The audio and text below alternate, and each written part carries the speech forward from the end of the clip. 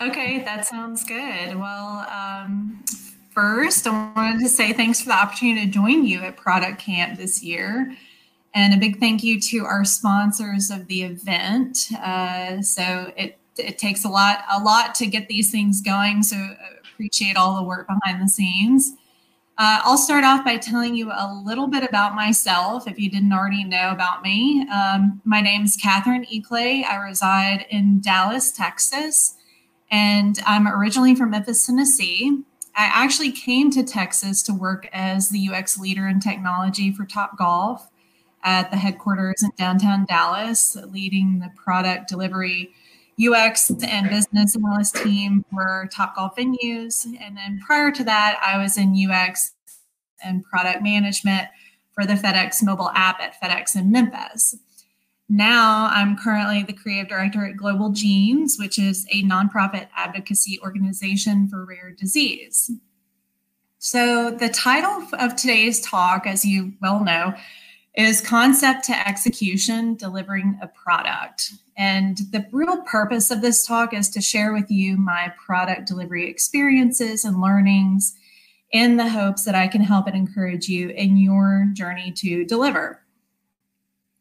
I've worked at a variety of different types of organizations over the years, ranging from corporate to nonprofit, big and small. And in just about every organization I've worked in, there is a common denominator that they all struggle with, and that is the ability to execute and to execute well. Whether you're a leader or an individual contributor, whether you're working in a team of 5 or 500, whether your environment is agile or a waterfall, one of the most critical things you can learn in your professional career is how to take an idea or a product from concept to execution. There are several things that I've learned personally over the years that I'd love to pass on to you, and hopefully you can take some of those learnings and apply them practically in your day-to-day at work.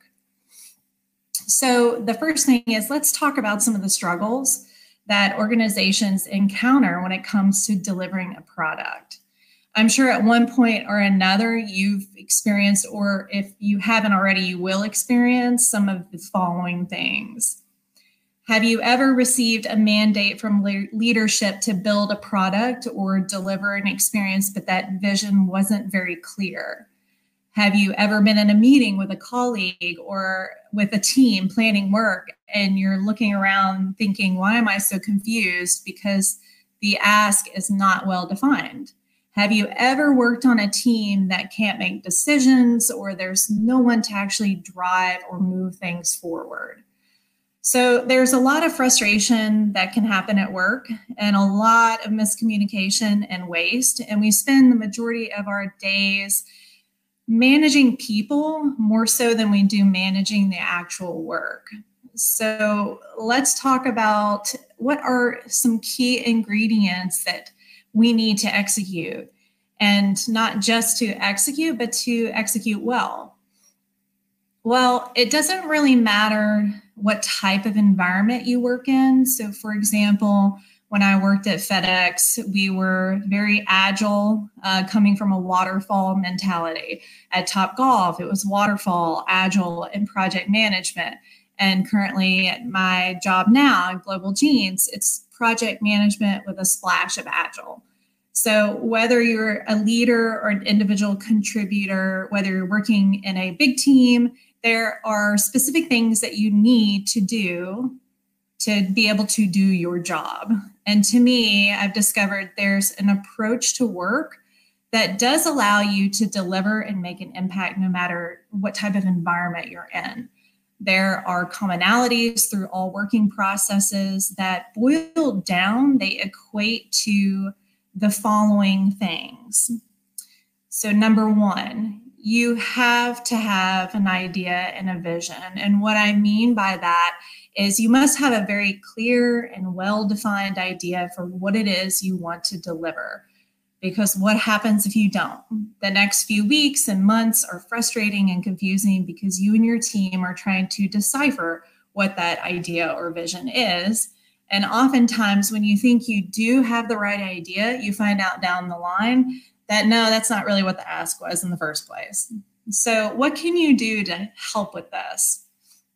So one thing that I've definitely taken advantage of is taking the time to develop a creative brief. It can be in Google Docs, it could be in Word, whatever format works for you. I found that when there is a lack of clarity in goals or ideas, it's super helpful to have something tangible that can facilitate conversation to help you develop that more. So the most effective use of this is to use it in a meeting. So bring it up, say, hey, you know what? I've got this template that we can fill in, and doing it in real time, face to face, because a lot of times I think I can admit, we don't read our emails a lot, or we don't have time to read documents. So doing those actually in real time is a great way to get your team to kind of focus in on the things that really matter. This year, we were kicking off the redesign of our podcast at Global Genes, and everyone had ideas about what they thought the podcast should feel like, look like, the type of content, the logo. And a creative brief is very focused. I mean, if you use it in a kickoff meeting or any meeting, it's a great way to get them to focus on the things that matter most and to help you deliver value. So you can find a template online, you can create your own, but it's definitely something that will help you further down the line as you keep revisiting it. So number 2, in addition to an idea and a vision, you need to have a plan. So you must have a plan to execute. Think back on your own experiences and try to remember how you've executed on things in the past. What was the experience like? Was it good? Was it bad? This may sound like a silly example, but I've been working on holiday cards with our team to send out to patients, advocates, donors at Global Genes. Okay, that's great. Love the idea. Holiday cards are awesome. So now I'm working with the team and saying, let's talk through this, because we have to get more concrete now. We're talking logistics. Where are we ordering cards from? Who has the distribution list? Where do we get cards printed? What's the messaging? We need to take the idea and start fleshing it out. And we do that by asking questions. I'm sure everyone has heard the devil is in the details, and it's absolutely true. But there is a balance in the planning. And what I mean by that is being able to take an idea and flesh it out with the team, add just enough detail to the plan, but not waste a ton of time creating something that's fully baked. Because by the time you fully bake it, the world's moved on to something else and the holidays have passed you by. So brainstormed with the team, made a short list. Now we have a plan and we have some tentative dates to it. So moving on, in addition to an idea, a vision, a plan, you need a driver or drivers. So wonderful, we've got a plan. What do we do now? Follow through. It's one thing to have a plan. It's another to actually execute on it. You have to want to execute. And to me, I've experienced over the years that people generally want to get to that finish line. But in order to get to the finish line, you need to drive continuously. You don't just create a plan and let it sit and age. We all know milk doesn't get better with age, it spoils. So how do you drive? The idea of driving is to keep things on track and make progress and to constantly move forward. I love to keep my meetings to 30 minutes usually, and that's for a reason. I truly believe that you can say what you need to say and determine next steps in a meeting within a 30-minute time period. And of course, there are always exceptions. But when I first started working at FedEx, for example, we were in meetings all day, every day. It was very difficult to get work done. We'd have 2-hour meetings. And I noticed that the majority of our meetings really could be more productive if we shorten them to 30 minutes. Not that I don't like conversing with my colleagues, but if you want to move forward and drive to execution, you have to continue taking the next steps. And that's in the day-to-day. And it's hard sometimes. So it was an interesting experiment when I shortened meetings to 30 minutes. Everyone felt much more compelled to get to the point a lot faster and to determine what we needed to do for the next meeting. In addition, make sure to prep for your meetings. There's nothing worse than sitting in a meeting with no real agenda and no path forward. Email less and talk through things more during meetings. Again, I said I myself struggle to sit and review an email or an attachment, especially if I'm really busy. And I find it's a lot faster to review it face-to-face in real time. Work with your team, use your meeting time productively, and think about in advance what you need to get out of it in order to keep driving forward. One meeting I truly believe you need is some kind of backlog or progress or status meeting. It can be a stand-up every day for 15 minutes. It can be an hour-long meeting once a week. But this should happen regularly as a check-in and going through the list of priorities and making sure that you're intentional in conversation about assigning work and following up. Anyone in any role can typically do something like this. I think a lot of people think, oh, well, in product delivery, it's a Scrum Master that's working with the team or the product manager or the product owner. If you're a UX designer, if you're a UX researcher, if you're the CEO, you can schedule a meeting and keep things on track. So be intentional about that. The point is, whatever role you play, know that it's important for you to drive forward to execution just as much as anyone else. So key ingredients to summarize: idea and vision, plan, driver or drivers. Last but not least, your character and actions contribute to executing and executing well. The only thing you can truly control in the big scheme of things is how you operate and how you can lead by example. And execution requires leadership, no matter what role you are. A few things to keep in mind for yourself as you work day to day that you can apply are the following. Keep a positive attitude. Granted, venting oftentimes is therapeutic, but spend the majority of your time building up your team and not tearing them down. Don't be that person that divides, and try to unify people more. Have patience and understanding. Maybe not everyone runs at your pace. Maybe you think way too quickly, too far ahead, and a lot of people struggle to keep up. That's fine. Allow them to catch up and meet them where they are. Try to discover their strengths and find opportunities where they can contribute. Communicate, communicate, communicate. The more you talk, the more you reveal new things, the more information is shared. Set up one-on-ones with anyone and everyone. You don't have to be a manager or a supervisor. You could do something with someone else on another team just to pick their brain or brainstorm. Allow collaboration to happen. Don't force everyone to do what you think is best, but allow the product delivery journey to evolve somewhat organically sometimes. Ask a lot of questions.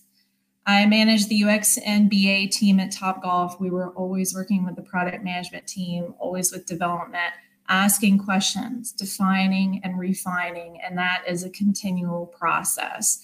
Take the time and interest to ask questions whenever you get a chance.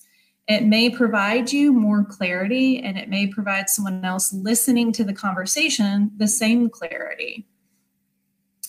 Create some visuals, even if you're not a designer. Visualizing is one of the most important things you can do to execute. And I'm not talking about creating a perfect prototype or a perfect mock-up. When you're in a meeting, bring up PowerPoint and start laying things out. Write some text, get some shapes on there, create a flow. Visualizing helps people work through things. And in general, it gives people an idea of what the concept is. Follow up and follow through. I'm sure you all have experienced many times, oh yeah, I'll email that to you, or I'll schedule that meeting and it never happens.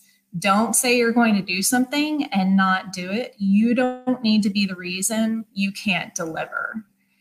And then lastly, know your limits and know when to take a step back. Sometimes, as hard as you push to execute, it backfires.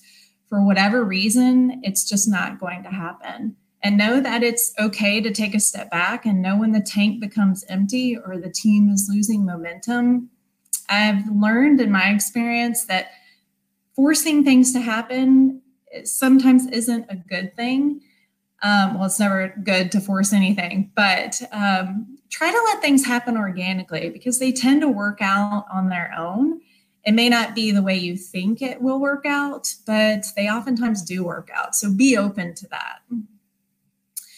So I want to make sure that we have plenty of time for questions, or if anybody has any other experiences that they want to share.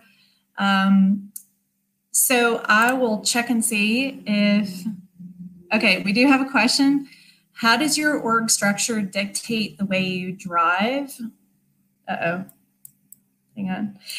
How does your org structure dictate the way you drive follow through? Project management, heavy versus agile. How have you handled these structures differently? Okay, so those are really great. Yeah. So this was my question. Yeah. Yeah. So how you mentioned kind of being in the different scenarios. Yes. So I'll go with the first one. How does your org structure dictate the way you drive follow through? So I think just, I mentioned a couple of different organizations I've worked for. And they've all had their own method, their own approach for organization structure and how to get work done. And what I have found in all of those is that it's really great to have a base methodology or approach to how you work. But a lot of times people get really stuck in the process and not so much in actually creating the work and delivering value. It's more about using these types of environments to push out product, something or some experience, whatever it might be, instead of looking at how are we delivering value. So sometimes, Agile will drive the way that an organization is structured, and project management the same way, but the nuts and bolts of all those things are the same. You have to have a vision, you have to have leadership, you have to have a lot of these basic things, and I think a lot of times those get lost, and people are focused more on the process than they are on these key ingredients. And then to go to your second question, how have you handled these structures differently? So I think when I first started in the industry, I have 16 plus years experience just in this type of world. And I've seen a lot of different things over time. And I have truly discovered that it doesn't really matter how it's structured. To be effective in an organization and to deliver something, whether it's an experience or a product or a feature, you have to work with your team. You have to collaborate. You have to communicate. There are all these key things that you need to have and you need to do to be able to look past the structure, to look past how an organization is structured and focus on the actual work. That's what I would say. Sure. Yeah. For me personally, I've been in situations that were totally, it's like everyone, I guess, is striving for Agile, but I've yet to be at a place that truly is. And so, we're really project management heavy, and they're deep in the weeds. And, I think it just comes down to whether you've got heavy project management or not. Like you say, I think I heard it's like communicate your objectives and push for, setting the bar that's what we're working towards, and getting project management on board, even if it's not like a truly agile environment, it's still a way to kind of inch towards that. Yes. And not to say you can always improve the environment, you can always improve the process. I'm very process oriented, but I also understand that when we focus too much on process, it distracts us from what our goals really are, and that's to deliver an experience or deliver value through these solutions. Yeah. And then you also asked one other question: what does taking a step back look like in application? So that's a great question. And I knew that we had a short period of time, so there was so much more that I could have included in this talk. But I think for me personally, and take out of it what you will, but taking a step back. So I have worked in an organization, FedEx, and I think a lot of times when you are trying to deliver something, you're working with a product team, and you're wanting to get to that finish line. A lot of times you can spend a lot of energy on driving too hard and trying to make things work, trying to get people to see what you see. And it oftentimes makes more stressful environment instead of taking a step back and saying, not everybody has to do the same thing I'm doing. Not everybody has to see things the way I see them. How can I take a step back? How can I meet people where they are?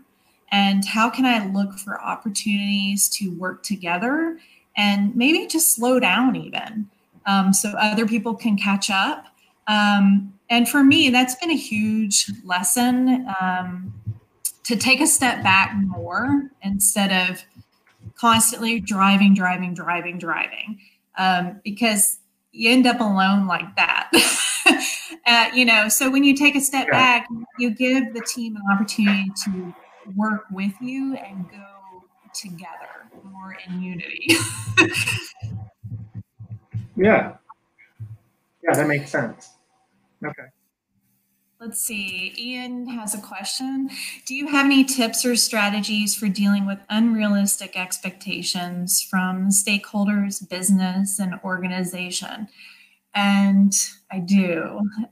So I've worked with a large variety of stakeholders and leaders in different organizations. And a lot of them, I think majority of them always have good intentions. They have innovative ideas and goals. However, I think they set unrealistic expectations because, going back to what I was saying about creating a plan and actually thinking through the details and the logistics, a lot of people don't think through or take the time to think through how long something takes to actually deliver. And, so for example, we were working on a community platform, wanting to deliver that in 8 weeks.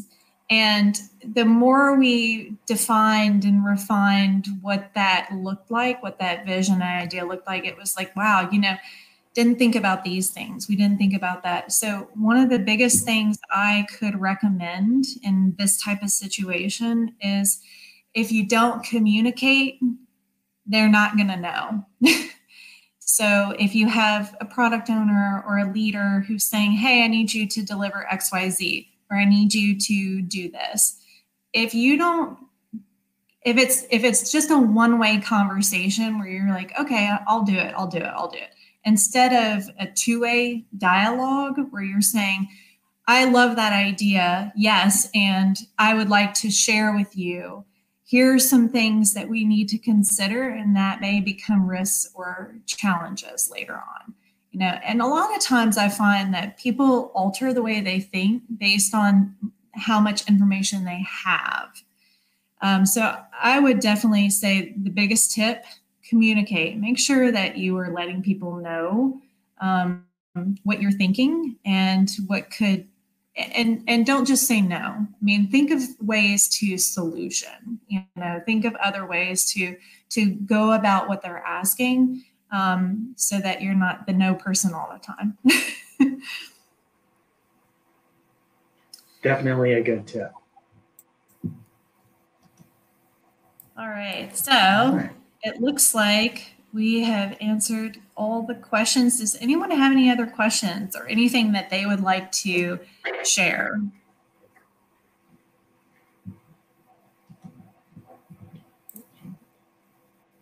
All right. Well, that is quite all right. So I actually want to wrap up by just saying thank you again. I have 2 books that I actually wanted to recommend as reading for you all in case you're interested. And what I'm going to do is I'm going to put it in the chat. One is called Sense and Respond, How Successful Organizations Listen to Customers and Create New Products Continuously. It is a fantastic book. I've learned a lot, I've highlighted a lot, and I know a lot of people that have probably already read it, but just wanted to leave you with that. And I think Product Camp has my contact information. Feel free to reach out to me if you want to chat or connect. And I enjoyed chatting today. So thank you very much. Yeah, thank you very much for your time, Kathryn. Also, just to the group, there are some lounges out there that it looks like folks are kind of hanging out in and talking in. So between sessions, if you're not grabbing a snack or a drink or doing something like that, feel free to pop over to a lounge and talk shop and network a little bit. Amazing talk, Kathryn. Thank you very much. Nice to meet you. You too. Thank you. And you guys have a great rest of your Friday.